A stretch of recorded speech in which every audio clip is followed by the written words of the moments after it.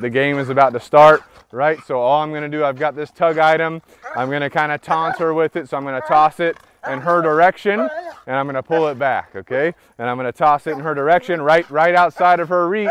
And I'm gonna pull it back just like you guys see there. Now notice she is vocalizing. That will happen with some dogs, okay? And whenever you're ready, you can let your dog grab a hold of that, okay? So you let your dog grab a hold of it, right? Notice how she's thrashing it, right? I'm just gonna hold on to this line right here.